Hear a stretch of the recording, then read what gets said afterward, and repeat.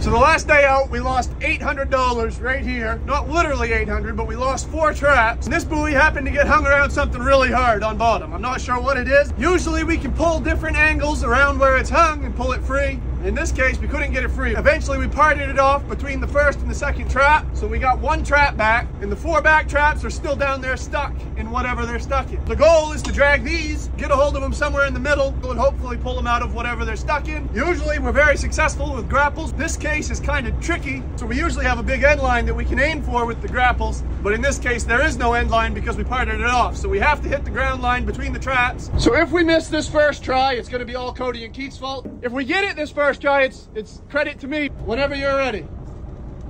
Nailed it. Just feeling the rope, hoping for it to come tight. Part of what makes this even more challenging is that it's about 300 feet deep and we're grappling in harder bottom. Usually out on the mud, it's pretty easy because you can just let out all kinds of scope. All 3 grapples will drag right across the mud. We almost always can get them back. This one might take a few tries. Well, we've only been going about a minute.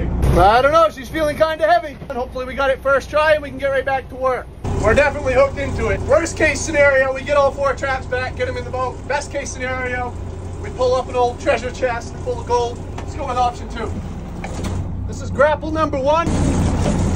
Grapple number 2. Nothing yet, but we do have weight. Almost positive we got it. See the rope, tailor. There's the tailor right there. This will take us to the trap. Now we gotta pull our balls off and get it out of the grapple. We gotta try to get all 4 traps up and tied back together. So we don't like losing traps any more than anybody likes us to lose traps. We hate losing them because not only do we lose the money from the traps themselves, but we lose the catch from the traps. We also lose the tag. We're only allowed 800 tags, and lost tags suck because we can't get them back. Good job, sweetheart. That's where she broke, right there. So the good news, we got them all back. The bad news, we didn't get any treasure. We've also got a couple keepers. That's a bonus. There they go.